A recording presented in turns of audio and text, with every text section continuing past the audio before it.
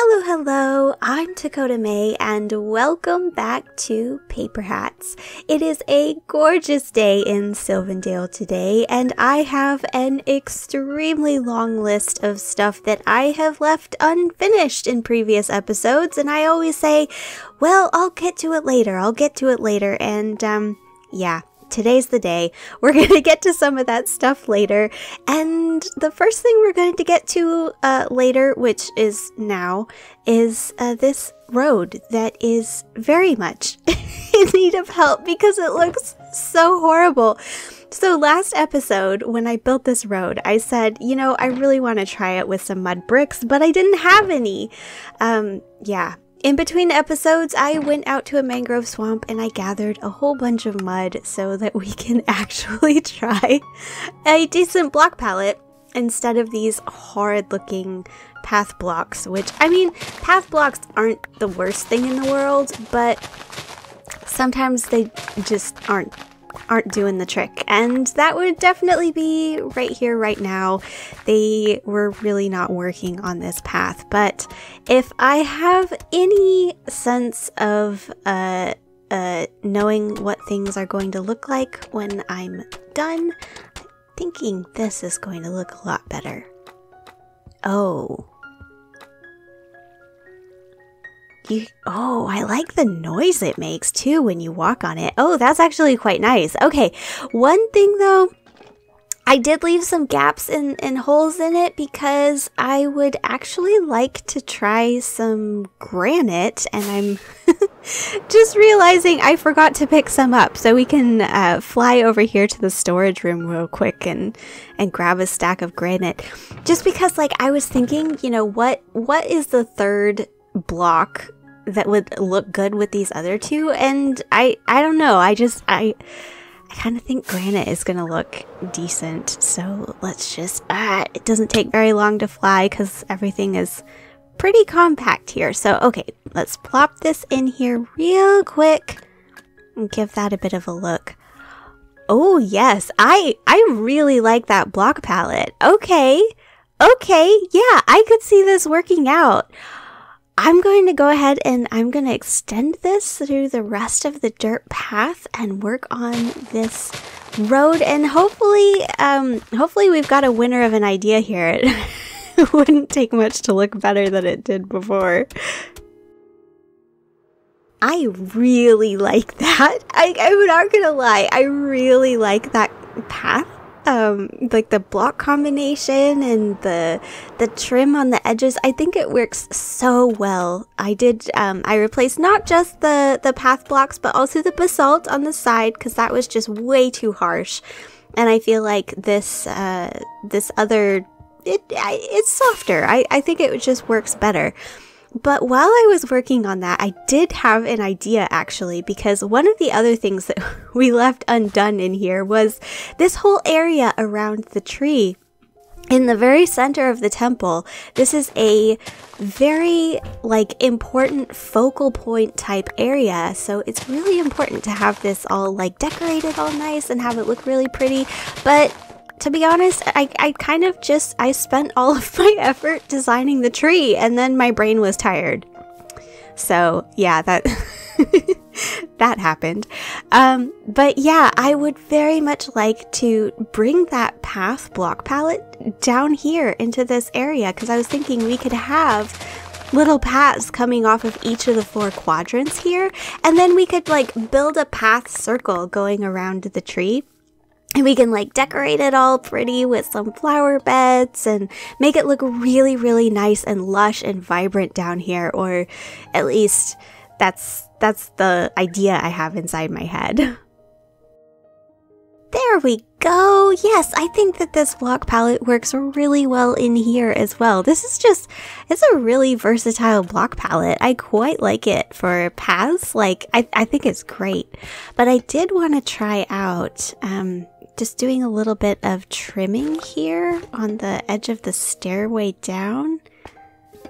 Do I want blocks there, or do I actually want the staircase to just jut out a little bit? I'm actually not sure. Huh. Well, I think I'll go around and put these blocks down just so they can start oxidizing. And then if I change my mind and decide that I don't like it, it's easy enough to remove them. It won't be that big of a deal. But yeah, like I feel like it looks good both ways. I'm honestly not, I don't know. I don't know. I'm not sure. Yeah, I'll have to keep thinking about that. But yeah, so you can kind of start to get a little bit of a feel for what I was talking about with like a central circle around the tree with a little bit of a garden in it, and then some raised flower beds over in these corners is kind of what I have planned. So like I'll plop some grass down here, and yeah, make it raised. And now it's really starting to take shape and come together, and you can definitely see what I'm going for. We've got the trim here along the central garden to keep that all contained away from the paths. We got our raised beds in place and some little hedges to separate everything apart. And what I've got planned for these raised beds is actually the flower gradient, because all 4 of these beds are completely in meadow. And so I thought this would be a great opportunity to explore the meadow gradient. And as we discovered very early on in the season, the meadow flower gradient is 3D. So it's technically possible that we could have some very different flowers in each of the different like levels, because there's 3 levels. Yeah, so that's technically possible. So I'm very curious actually to see how this is going to turn out. I have no idea what to expect. I've not done a project like this before, so this could be very interesting or very boring, and I guess we're going to find out together. So let's hop into a time lapse and find out what this meadow gradient looks like.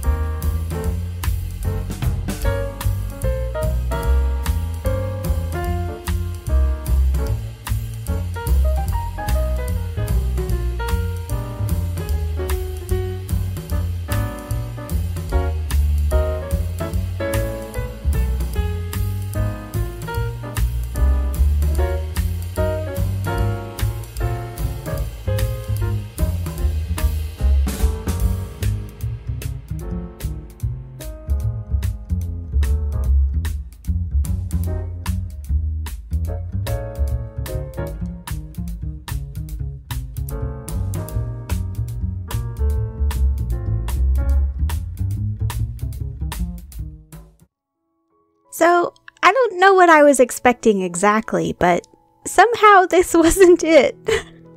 I don't know.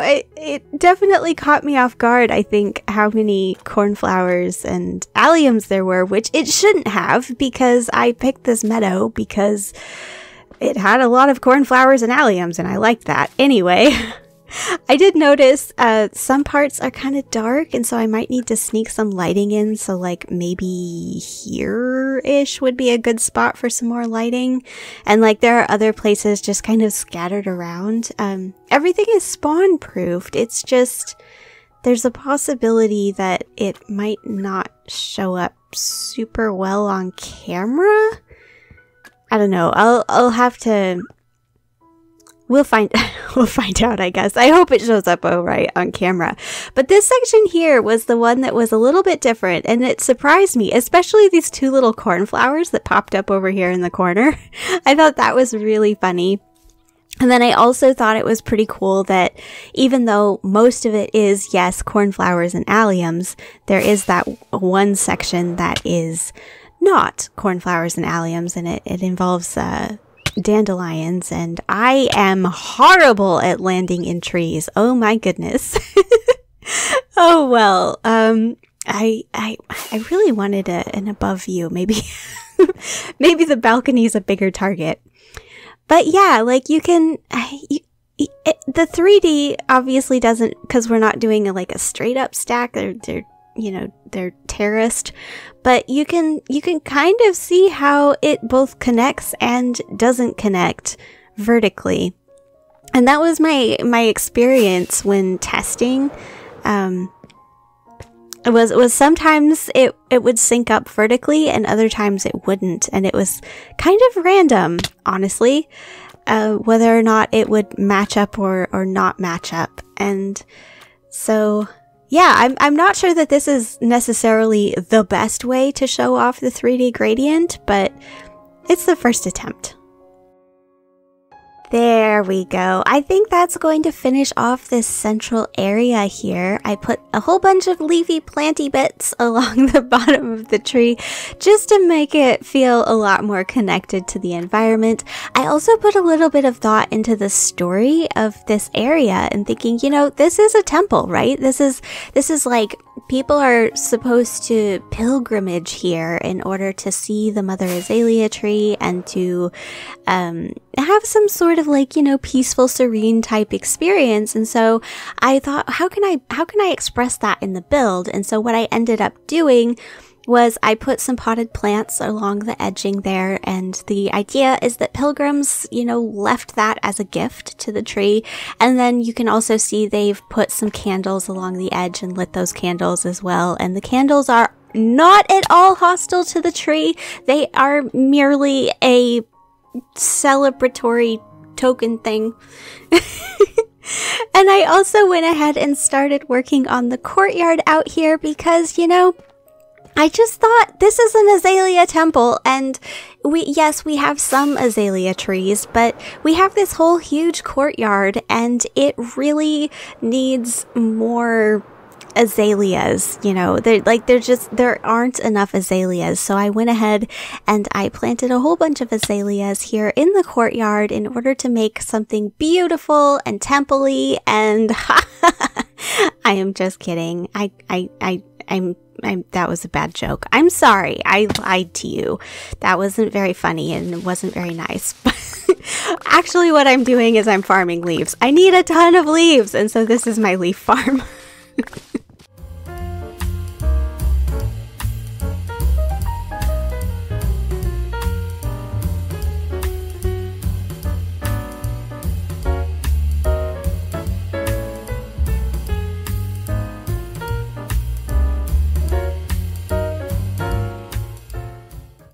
And now that all of those azalea trees have been cleaned up, I did collect quite a lot of leaves. It wasn't exactly 4 shulkers, but it was pretty close actually, and we are definitely going to be needing these leaves. I probably actually am going to need more leaves than this, but this is enough to get started.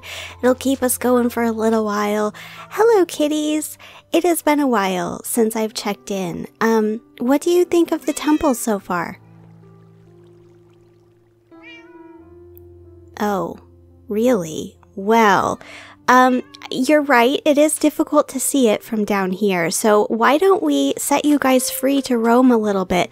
And here, come on up here. I'll give you guys the grand tour of what we've done so far. We've been working on the entrance and the central area just in order to make things look all leafy and fancy and what do you mean it's not enough? What? Well, that was rude. You didn't have to say it that way. Ugh. These cats, they're just so rude. You didn't even look down here to see I spent a really long time making a beautiful garden. Oh my gosh. You're just so rude all the time, you guys. I don't know what to do with these cats. Yes, you're right. I didn't work on the dome. It's still not finished yet. But you know what? Sometimes we have other... No, I'm talking. Stop talking over me. Sometimes we have better things to do than work on a dome. Sometimes we have to farm leaves. Oh my goodness. These cats, I swear. They just drive me nuts. Drive me nuts! But, I mean, at the very least, we have made some sales. We've had some pilgrims come to the temple and get some frog poop, which is is amazing. Yeah, so I'm gonna take my money and flaunt it. You gotta flaunt it. See, we're making money. This is a rich temple. This is a rich temple. And now that we've got all of those leaves taken care of, it's all cleaned up and put back to the way that it was previously. But now that we've taken care of that, I wanted to continue the theme of working on things that have been left undone. So yeah, this next bit is to just put leaves over this, although maybe not that spot right there. But yeah, I wanted to put some leaves here and there covering these little roof lines. Not too many of them, but enough that it feels a little bit overgrown. Like, I don't want it to feel like abandoned, like super overgrown, but just enough. And then we can like knock out the wood occasionally and have the leaves drooping down. I think that's gonna look really nice, just scattered here and there around the entire edge of the courtyard. And then the other thing that I wanted to do was to just take care of prettifying these things a little bit, because these towers, like, they're supposed to be quite plain. Like, the resource image that I used for the temple design that I like modeled this after, they were very plain in the original design, and so I don't think that's an issue, but I do think I just feel like they need just a little something. So I thought, what if we hang some potted plants off of these? And I am just now realizing I forgot to get pots. That might be a tiny bit of an issue, to not have any pots if I'm gonna hang potted plants. Oh well, that's easy enough to fix. So there we pot there, and just grab an azalea for the theming, obviously. There we go, just something like that. I want to leave the towers quite plain, but I'm hoping that just putting a couple of hanging plants on them will just add that little extra something. There we go. I quite like that. I think it looks a little bit plain right now, to be honest, but I think that's mostly just because the rest of the courtyard isn't done. I didn't want to go too overboard with the leaves, primarily because the design that we have for the courtyard that we're not going to get to today, that's going to be a massive project for another episode. But the design that I have in mind for that is going to have a lot of leaves, so I don't want to overdo it. However, we do need some more leaves, because why not? So what I'm going to do is I'm just going to go around, and at these little entrances, we can just do these little loop-de-swirls of leaves in order to just kind of accentuate these walkways a little bit, and to make it look a little bit more inviting, just in terms of like the environment, to actually use these doorways. And several loop-de-swirls later, that is going to finish off the courtyard for now. I think we've done like the wall and the trimming, and I think we've got that stuff. Well, like I said, for now, it's finished for now. And that right there is the last thing that I want to work on, the last project that I have been neglecting and abandoning. So there's these two front corners of the temple are floating in midair, and we need to cover that up. So what I'm going to do is I'm just going to extend the dirt out just a little ways, and nothing huge. Like, I just want enough room to just be able to walk around on the outside part of the wall. And then I'm going to copy the basalt base that the temple is built on, and I'm just going to basically do the exact same thing out here, and yeah, hopefully that's going to end up working out really nicely. that is exactly what I was hoping for. I feel like it connects it to the landscape and it finishes off those corners so nicely. And it's such, I don't know, sometimes the best ways to handle these situations are the simplest, you know, to just have a little bit of a wall coming out of the natural cliff to close that off. So yeah, I'm really happy with the way that this worked. I feel like today's projects have all gone very smoothly. But that is going to have to be it for me today, you guys. If you made it this far into the video, thank you so very much for watching. If you enjoyed it, please consider leaving a like, commenting, subscribing, all of that fun YouTube-y stuff. Thanks again for watching, guys, and ta-ta for now.